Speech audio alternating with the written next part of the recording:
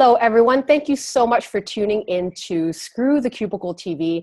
I'm, of course, Lydia Lee, the founder and corporate escape coach from screwthecubicle.com. Thank you so much for taking the time to join us for another conversation about living an unconventional life and getting the inspiration you need for your own career reinvention and life transitions. So in today's series for the Corporate Escape Stories, I am so excited to interview Elaine Siu, an ex-finance lawyer who reinvented her career to focus her strengths towards a cause that she was passionate about. So Elaine started the first 100% cruelty-free, vegan, eco-conscious beauty e-commerce platform that's now based in Hong Kong with a vision to expand across Asia. So being able to utilize her lawyer skills and then mixing it with her passion for animal welfare, she's really created an amazing business called Get Minimal, which is getminimal.com. So I wanted to bring Elaine on the show today to not only share her story of how she did sort of a complete 360 on her career direction, but also the fears that she overcame from branching out of what she knew, what was from her degree, and her journey to honor her passion of transforming how people buy conscious products. So welcome to the show, Elaine. Hi. Thanks for joining us. Thanks for having me. Of course. And we've had some connection issues before we started the interview. So I'm really glad we finally, half an hour later, got to it. And, sometimes this stuff happens in Asia, more on my side than on yours. But you had a storm last night. So maybe that was this part time it was me. Yeah. So just to give people some context about how we both know each other. So you and I met at my retreat 2 years ago, and really lots have happened to you since then.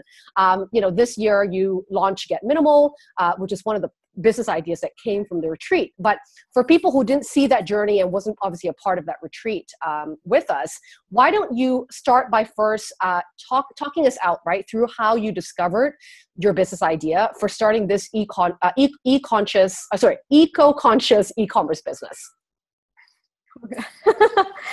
Yeah, well, it's never really straightforward as an entrepreneur, and we're gonna talk about it in this interview. I'm sure is that this is actually the second business idea that I have and have executed. So basically, I had two business ideas that kind of stand out during the workshop, and I tried the first one, and this is the second one. So I remember that was a really helpful exercise that we did in the workshop that I quite like to share here, is that you remember please. We had like post-it on walls, right? We did. And then there are 3 colors of post-it, so you're supposed to put your interest or passion, and the second one is the skills that you have, and the third one is what problems in the world need solving.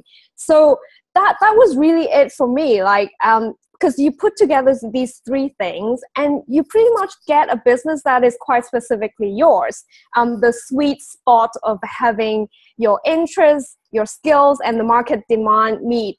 But what I have then discovered sort of along the way is that actually these 3 things, at least for me, there is sort of a priority. And for me, definitely your not really just interest, but your passion, like something that you really, really believe in, that definitely comes first. And I mean, because the reason why that always comes first is that leads the way. Like in terms of what skills you have, when you know what you want to do, like what's your passion, what's the belief system that you have, you then can create a business model that can utilize your skills, right? So you don't like let your skill set go first and limit what you can do, but you fit your skill set into what you're trying to achieve. And then the third thing is the market demand, which I struggled with that for a long, long time. Well, still struggling with it probably, but I think any entrepreneur would know that the market demand thing is really like a trial and error thing that you just go through. Yeah, and you don't get it before you set up your business. You kind of have a faint idea of what it is, maybe, hopefully it's out there, and then you do it, and then you sort of know more and more, and you readjust your direction and everything. So among those 3 things, I think what I've learned is that there is actually for me, the why definitely comes first.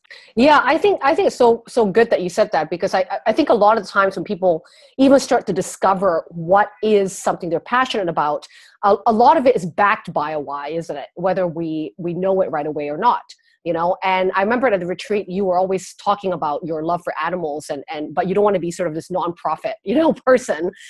You still want to be able to give back in some way, but do it strategically where your efforts and your work is still being rewarded, right? You're not interested in just constantly this non-for-profit thing, even though what could happen is that you could actually monetize an idea and then could donate money, for example, to a cause that you believed in. So I want to talk a little bit about sort of your why, because as you mentioned, this was such an important part of your sort of deciding on which ideas to back, right? Which ideas to put the effort and the time into. And I know a big reason that you're putting a lot of energy and focus on Get Minimal, right? Which is the e-commerce platform you have right now, because it really aligns with your big why, which is this huge piece of helping animals. So can you tell us why this is so important for you to find that bigger purpose first? And how has it really fueled the way that you build Get Minimal? Has it affected, do you check in, for example, on the vendors that you allow in your website? Do they have to also be very aligned with your why? What were some of the things you did to make sure that everybody and everything that's involved with Get Minimal is aligned with that big purpose? Oh, I love the way you ask your questions. Okay, so I think number one, why is the why so important? It's because honestly, in my opinion, without the why, I don't know why anyone would want to be an entrepreneur. Seriously. I mean, because it's so hard. Like, relatively, it's so easy to be an employee. Seriously. Without a huge purpose backing you up, there are a million ways you would quit it, like at any time. And I also think that it helps a lot when that purpose is beyond yourself. That big why is much bigger than yourself, then it's just that bigger force that help you overcome any struggle, which is like every single day. Yeah. Right. So that helps a lot. But also, I love your question because it brought out something that I didn't really realize until now, is that it sort of made my business easier, or managing or positioning my business easier, because now I've been sort of in business, really launched it for only 3-4 months now, and I have over 16 brands on my platform already. That it's a marketplace idea, and people ask me like, it's your first time in business, like how did you get like 16 people, at least believe enough in you, and they are quite decent brands, like how did you get them on your platform? And my answer was that it wasn't that difficult, like at all. And now that I look back, I mean, I'm super grateful for those people having faith in me. I mean, before I had a website, I just sent these people cold emails with proposal saying that I have no business experience. I was a lawyer for 11 years and that's about it. I work in a big institution, and so this is like, I have nothing to back up what I'm saying, like really, but I'm really passionate about this, and my relevant experience really is in the animal welfare work that I've done for years. And if there is one thing that I can promise people, is that I bring integrity into the picture. And integrity is the whole reason I'm doing this. So, I mean, I'm not going to promise you any sales figures. And, some people would just go, oh, this chick is crazy, right? I don't want to be doing business with her. But then because I have this really clear stance that this is not about money for me, I have not made much money for anyone, like no track record. If you want to join me, it's because you trust that at least I have integrity and I have a vision. So if you want to join me, join me. If you don't, then don't, right? Yeah, it's pretty much yeah, I love that you say that, because I think a lot of new entrepreneurs get stuck in this place of, if I've never done it before, then no one's going to trust me and I don't have this credibility. And I love that you were honest about that. This is your first time starting something, but here's what I can offer, right? Here's what you can rely on me for. That's going to allow your brand to be showcased, to the right audience that actually needs to find you, and maybe didn't want to do all that Googling, you know, of that standard of conscious products that they're willing to buy. Because as you and I both know, there's lots of products that call themselves green these days, but who is standardizing them in a sense of really a neutral party like yourself, really curating those people, but actually ensuring that the standards they have to meet of what is your standard of eco-conscious, and that honesty that you reveal, right, in part of your selection process, is sort of helping people buy consciously, which I really, really like. And you didn't let the I've never done business before thing stop you. You were saying, well, I have done corporate experience being a lawyer. I know the legal parts of launching a business, and I have the passion, right, of linking your brands up to people who want to buy this way. You know, this is what you can rely on me for. And I think that is a big sell. That is a good pitch in a way, and allowing them to come in with your story, you know, to align their story with yours. And if they see this common value, I think, that they share with you, that is a good partner, you know, that believes in the same things that you do. So yeah, exactly. And that makes my life much easier, because it's the whole, what kind of person you are, you attract the same persons, right? And so I attract people who don't just talk to me about, I want this sales figure by whatever date. If not, I'm gone. You know, none of these people are doing business with me. I don't have to deal with those people. And these like sellers or vendors on my platform right now, they're like, yeah, take your time, you know, you're doing great. And I mean, it's so nice doing business with them. And I mean, people seems to look at business in a very narrow way, in that we just talk money, right? But I think the way that the future of business is going is that, no, I mean, I'm only interested in for purpose business or social business or whatever you call it these days. And I try to attract people, same like-minded people who do business with me. And therefore, I won't just be chasing sales numbers, because that's not what those people are looking for when they team up with me, collaborate with me. So yeah that definitely make my life much easier. I love that. Yeah. So when you were first starting out, you know, as you said, this is sort of the second idea you were experimenting with, the second idea that you launch. And so what did, you know, coming from the first idea to the second idea of what it is today, what did you have to sort of overcome in terms of fears or self-doubt to be able to sort of launch the second business for yourself, possibly going through a change of heart or a shift in intention from your first business? And was there any part of that journey for you that you sort of went, holy crap, like how am I going to turn my legal, you know, my legal side of my experience and use it as a contribution to this new business? Yeah. I mean, that holy crap thing happens every single day, once again, you know. But I think it will naturally, like, when you've done, so I think my experience probably would resonate a lot with like corporate professional people, as in if you've come from a 300 people company, like your whole career, rather than, you know, I've worked in a 3 people company my whole life, kind of thing.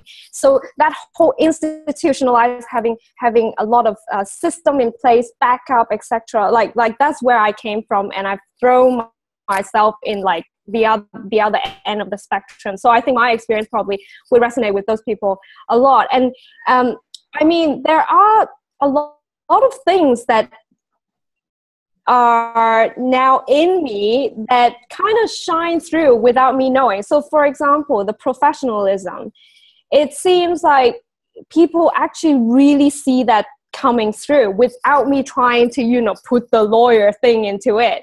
It just comes through, even if I write an email. So that helps. And the whole integrity thing.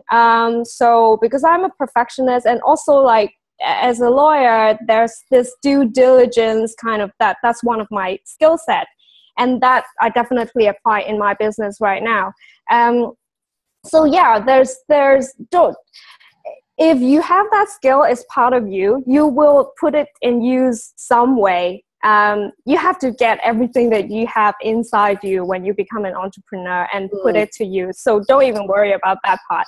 But if you ask me what I need to overcome, basically, looking back, my first business was writing a book and going like the self-development kind of business model. I don't even know what that was called, but that was really written for me. I mean, you know, I wrote that book called The 7 Habits of Highly Stuck People. Highly Stuck People, that was me. And the 7 habits that I had to let go of, that was for me. So looking back, the first business, I had to have my first business to lead me into my second business, because I had to write a book for myself to overcome all those things before I can launch into my second business. And I think the biggest thing was the belief system that we've been fed like by society, our employers, our parents, etc., for decades or generations.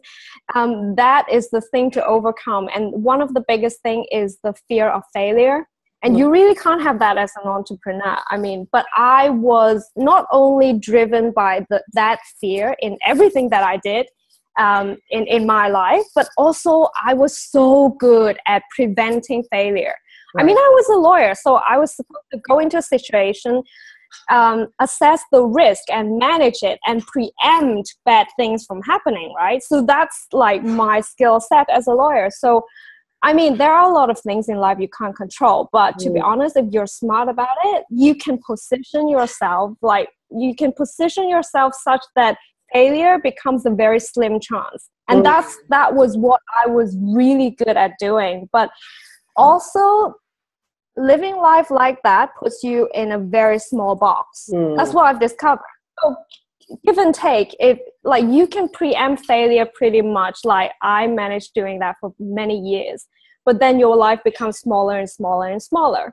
And so I had to, that's the biggest thing I had to overcome, is to know that failure is okay, and how to stand up after failure is more important than preempting failure.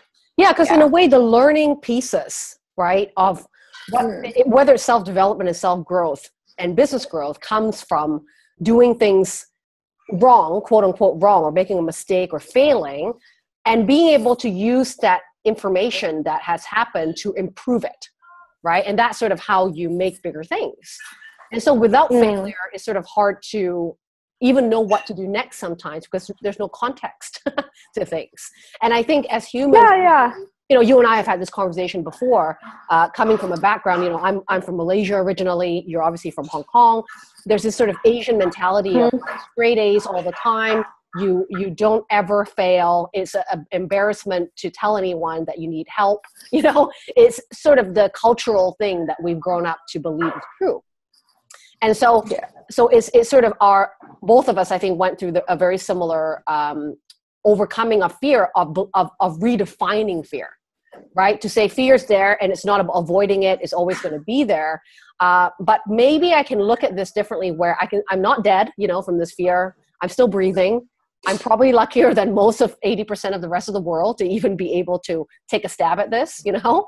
And how can I use this situation, you know, to better what I do rather than be held back by it, right? Which is absolutely a mindset shift, isn't it? Yeah, definitely. So, you know, as you were going through this journey of learning how to, so you remember how you said, I've never done a business before. I've never made anyone money before, let alone myself, right? You know, what you were probably being able to, you know, if you were researching about business or even researching competitors or researching what you should be doing, there seems to be probably a lot of advice out there, right? There's always so many things that we think we have to do to sort of be successful. So how have you been able to sort of discern what advice is right for you and for your type of business? And how have you learned to really trust like your inner guidance to know what's best for you and your business? Okay, so I am a hopeless people pleaser. So that is like, it's been a really tough lesson, but now I think the biggest piece of advice I can give is that there is so much bullshit out there. There's so much bullshit. And so you have to be so careful with not only who you listen to, but who you allow to talk to you, basically. Yeah.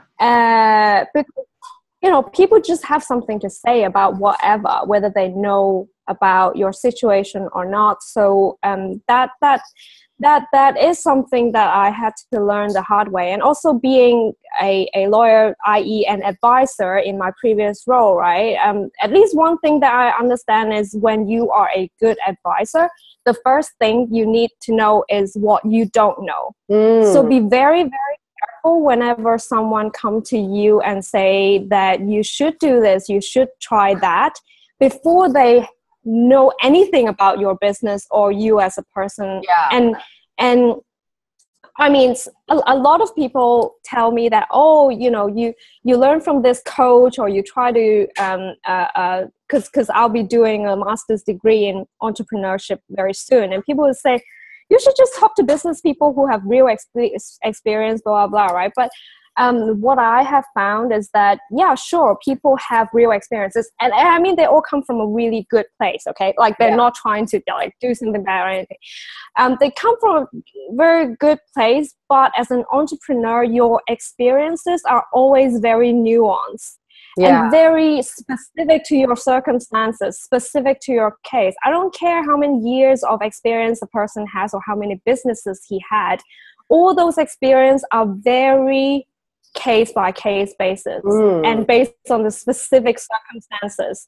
And, you know, it's good to listen to those people too, but I'm just saying they might not understand what you're going through. What they've been through might not actually apply to you, and they don't have, like, people say like academia or coaches, they don't really have real experience, but what they have that real business people lack is that they put like hundreds and thousands of cases that they've seen together, and they build a system around it, and they drill down to like what is the common thing in these 100 cases and all these data, right? So I tend to actually listen more to academia people, coaches, more than like real business people, and also just someone who recognizes how little he or she knows about you or your business. Like, when a person knows how limited his or her experiences or advice is, that's the kind of people you listen to. Because they are careful about giving advices, and then they know their limitation. So, and you're right, like, there isn't an expert about everything, and there's so many moving parts about a business, right? And I'm sure that when you were building your business, you found that, hey, at different stages of your business and different problems that you have to solve in your business requires sometimes a different expert. You know, not one person can give us all the answers, right, of what is necessary, right, for us to move forward with things. But I love that. I think, the important point you made there was about, like, make sure whoever you're getting help with understands how you want to run your business, like the style that you have, the values and foundations that your business is built upon, which is in a way non-negotiable, right? Just like your purpose and your why, that's not going to change. Business models can change, customers can change, products can change, but the thing that you stand by, the thing that people rely on you for, and the thing that is the thing you believe in rarely changes, right? That's that sort of core rooted piece of who you are. And every strategy and every plan and every blueprint or whatever that you think you need for your business has to be coming from and fueled by those values, right? To ensure that you're doing business in a way that feels genuine. Yeah, exactly. And the tips and strategies and things like that, you can Google it. You know, it's all over Google. You know, if you want tips, you just ask Google and they have the answer there.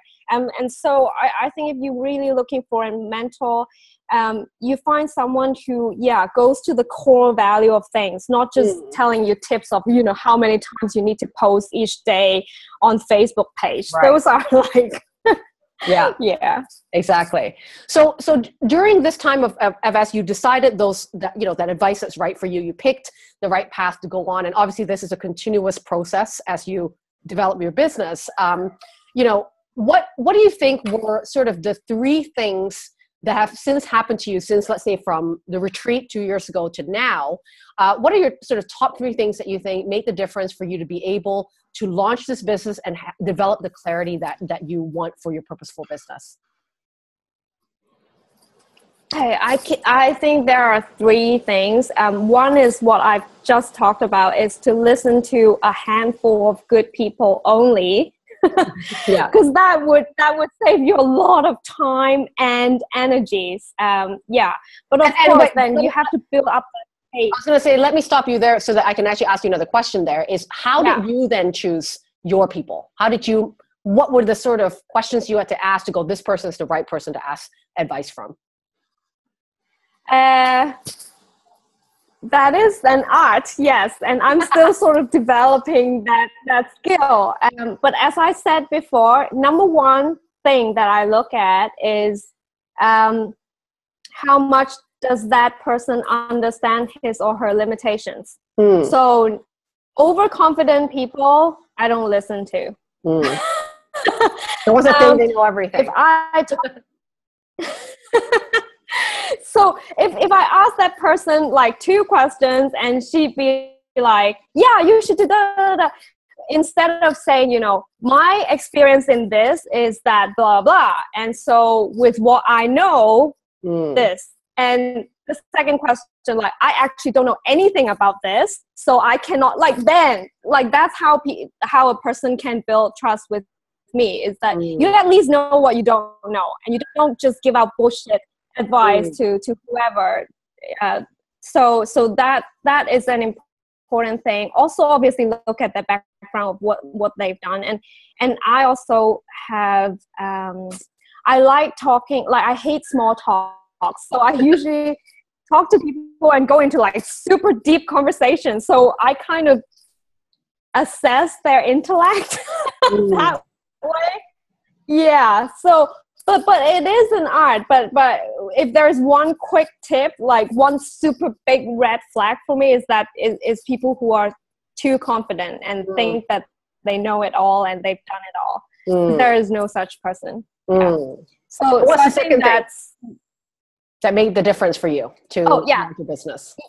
Yeah, the second thing is something that I've discovered that's in me and that has helped me a lot, is that I'm a really quick learner, and I actually really like learning things. And I didn't know that was so crucial in being an entrepreneur, because basically it is the flip side of being a corporate professional. As a corporate professional, one of the things that we've been trained in is that you cannot do everything yourself. You have to learn how to delegate and learn how to manage people, right?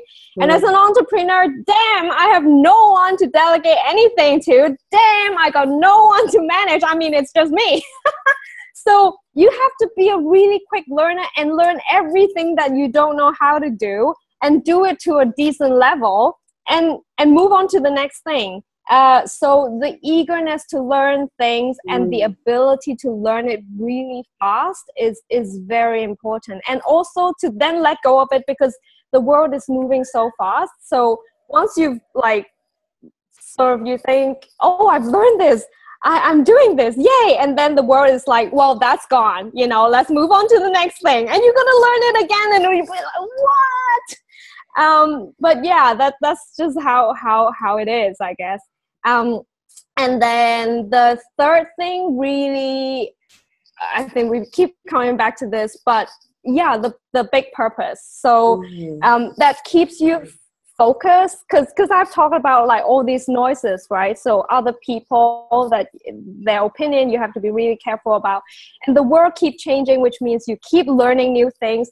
That's kind of like, these two adding together is like a very noisy, like you have to get your focus back, and that focus is down to like, at the end of the day, okay, it's been a crazy day, but why the hell am I doing this, right? And have I actually lost my way in doing this or that, and you might think that, okay, whatever, that's no big deal because that doesn't affect my purpose, so I'm not going to sweat about that. Or, you know, this I can actually not do, right? Or not give any priority to that because that doesn't affect my purpose. So that gives you the clarity and focus to go on and not be tempted to like try everything else that people say you need to do. Yeah, I love that. And I think those are, in a way, when you were sort of saying that, I was like nodding. I'm like, yep, that insatiable curiosity to learn. I'm still learning even 5 years down the line of my own business. It's like constant.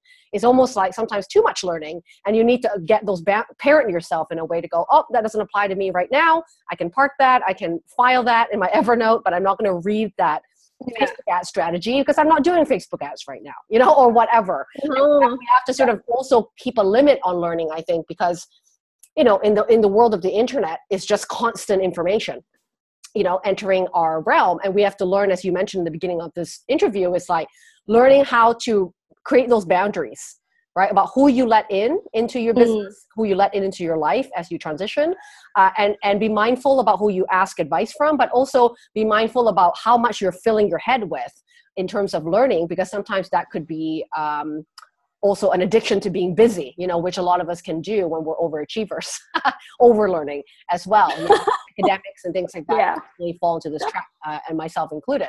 So I love the three things you said. So to recap, the first thing is, as you mentioned, you know, learning to ask the right people for the right advice, and trust your gut about who to trust, but also to discern them by knowing that they could be specialized in certain areas. They probably aren't people that know everything about everything, and just trust yourself, right? How you feel. I think it's the same thing like when you meet a romantic, you know, person, like you just feel it, right? Does this person get me? Do they think like me? Do they have values that are aligned with mine? You sort of feel that right away, right? When you meet somebody, and to trust that gut feeling. And the second one you said, it was just this like eagerness, right? This insatiable curiosity and willingness to learn, because part of the entrepreneurship process is always learning something new and being really okay with that, and being a learner again, not being a know-it-all, and actually humble enough to learn and do things differently as things progress. And then the third part, which is the important piece, I think the driver of every intention and action really that you're going to be doing going forward, is, does everything I'm doing and putting my focus and energy on align with the bigger purpose of how I want to deliver this work, right? And as you said, that helped you to say no to a lot of things, helped you to say yes to some things, and going to bed at night knowing that every decision you make is also a conscious decision for yourself, right?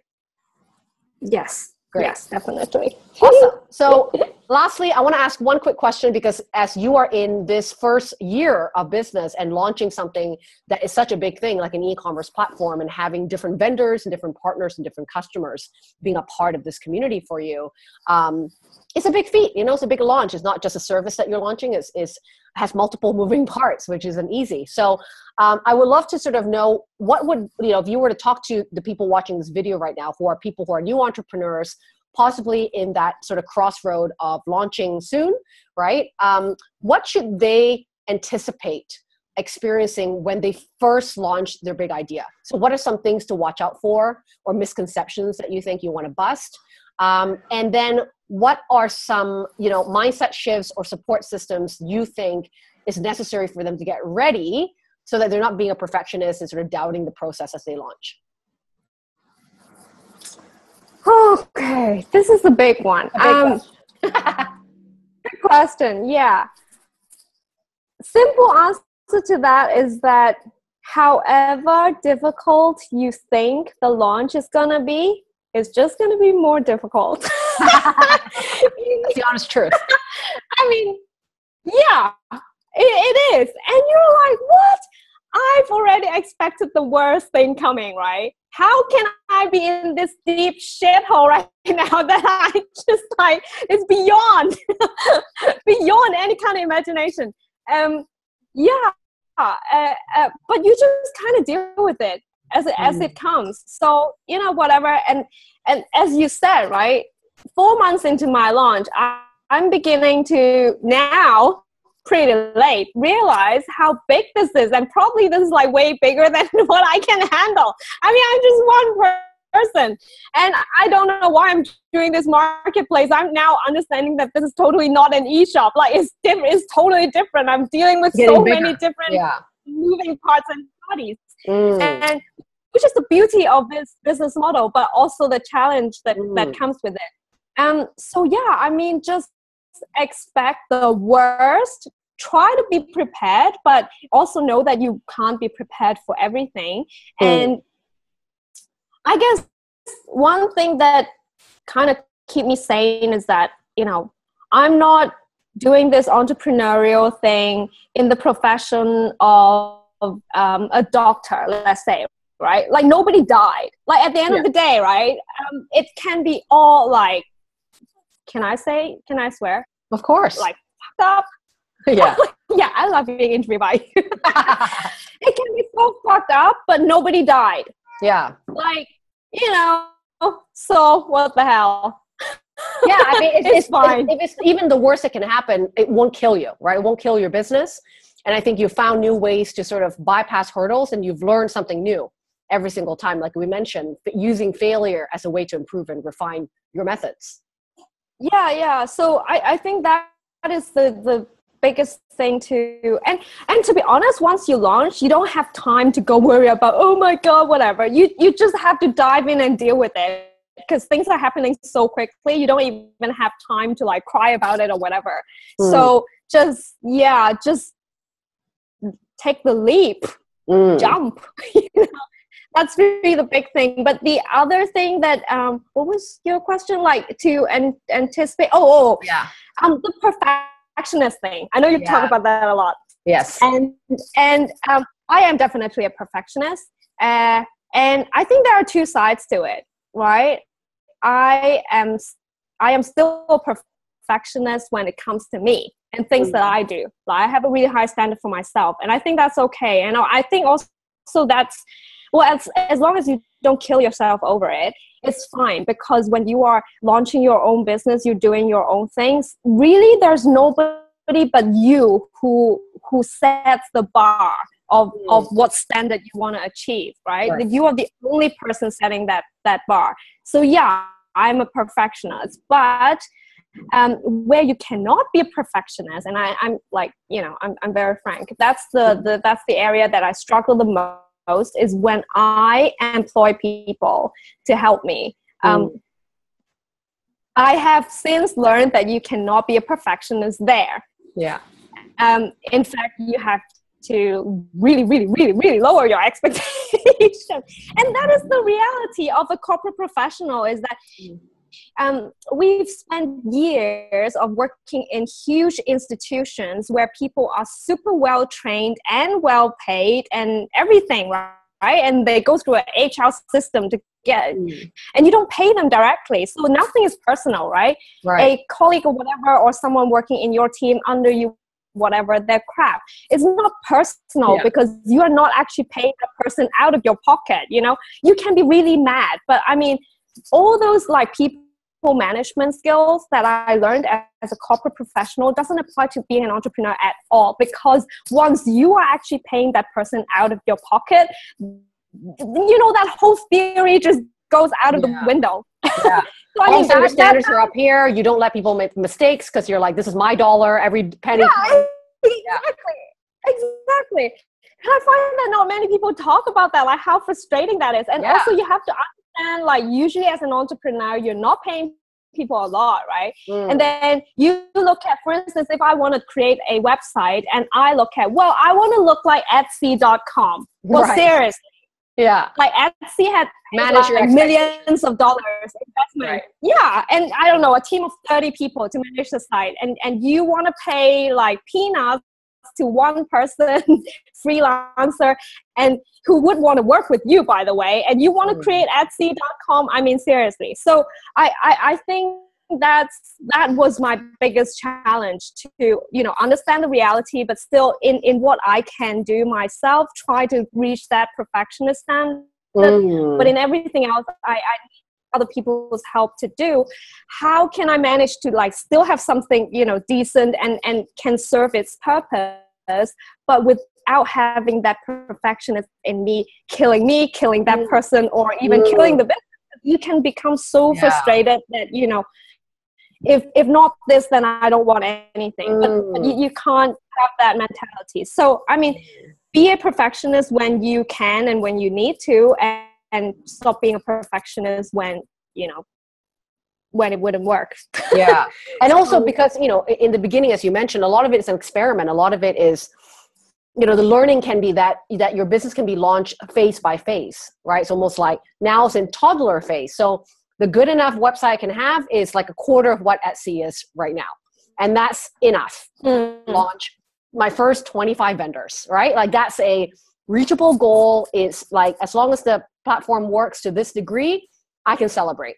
And then when I get more money in, I can move to phase 2. Now it has this sort of special layout, you know, or whatever that is the phase 1, 2, and 3, and so forth. And to know that, hey, our business is organic and grows with us as a human. But at the end of the day, you know, we got to ship faster, right? We got to put things out there to actually be able to test things, to make those mistakes that we need to make, improve things every single time, right? Which is awesome. Yeah. Yes. I really loved how blunt you've been in all of this, because this is sort of why I really wanted to have you on the show, because it wasn't just about, you know, I don't want you to talk about just the sugar plums and gumdrops of launching something big like this, because it isn't. It's like the reality check is that there's all these different moving parts, as we mentioned, but also all these things that we have to learn about ourselves and about working with other people along the way that makes the difference between whether we enjoy the process of launching or we're like constantly just fighting it, you know, like, which isn't fun at all, and probably not why you started the business in the first place. So thank you so much for sharing all the raw stories, all the very honest advice, which I think is very real and very realistic. And I think people really appreciate that from you. So if the audience— I'm starting to regret it now. Oh no, you're not, it's all recorded. It's now, you know, forever online. Okay, so how do people find you online? So if they want to check out your eco-conscious business, learn about what your website's about, maybe even reach out to you and say hello, where can they find you? Just go to getminimal.com. That's the easiest thing. Getminimal.com, and I'm mostly spending my time doing the Facebook thing now. Again, that's another thing. People are gonna tell you to open like 4 different social media accounts on different platforms, right? You won't be able to manage that. So just pick one, or at most 2 to start with, that you can manage. So for me, it's the Facebook page. So yeah, just search for Get Minimal, and you'll find me there. I do a lot of content marketing, or really not really content marketing. I just like creating content. So and that's raising awareness. So that's what I do. So it doesn't matter whether you're a guy or a woman, whether you're into beauty products or not. You know, I just talk about lifestyle stuff.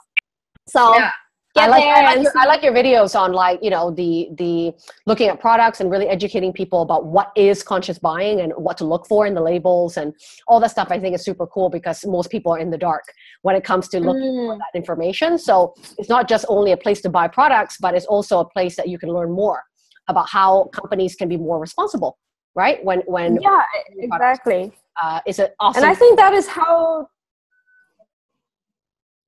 Yeah, sorry. And I was just going to say, I think that is how businesses can change the world. And that is why I choose to use business as a tool to further my work in animal welfare. And I think that is the future of business as well, is to do good and change the world. Oh, and on that note, that is a great last line. I love that you said that. Thank you again, Elaine, for coming by and sharing your story and sharing all your tips. And we will be featuring Elaine's link in her video blog post, so look for that link as well on this video. Thank you again, Elaine, and good luck on your launch, and good luck on spreading that message of what you're passionate about and the cause that you are obviously valuing with your business across Asia and hopefully globally soon. Thanks, Elaine. Hey, thank you so very much for watching Screw the Cubicle TV, and don't forget to subscribe below to get all the latest cubicle crushing content on how to quit your 9-to-5 and create a life and business on your own terms.